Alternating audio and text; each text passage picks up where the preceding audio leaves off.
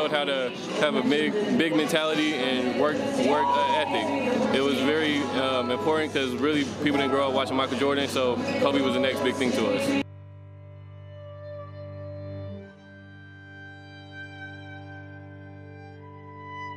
You know, everyone gets the privilege of waking up and having that choice each and every day to truly outwork your competition. So that fierce competitor that he had inside him, and just, you know, the ambitions that he had, and he valued family, you know, those things.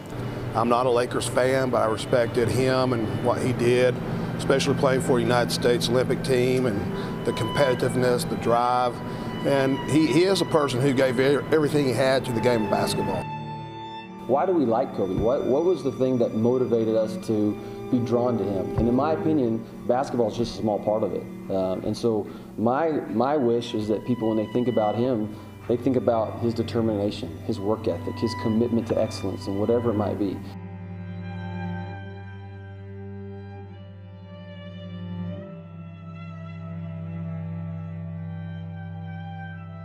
He's kind of like the poster child for gym rats too, and was just the, you know, he was the worker. Like, he was the guy who was just so driven that he was gonna, he dedicated his life to basketball, and certainly changed the game.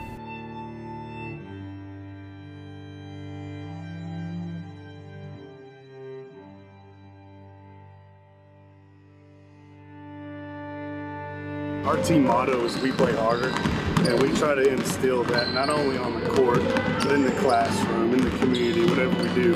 You saw that with Kobe. He was done playing. Whatever his endeavors were, he was going to excel at, because he brought that game mentality that he had, that killer instinct, to everything he did. His basketball, what I remember the most is what he did after he retired. What he wrote, I don't know if you guys saw that, but that animated video that went along with it was just pretty awesome. The fact that he can speak multiple languages, just an extremely talented human being.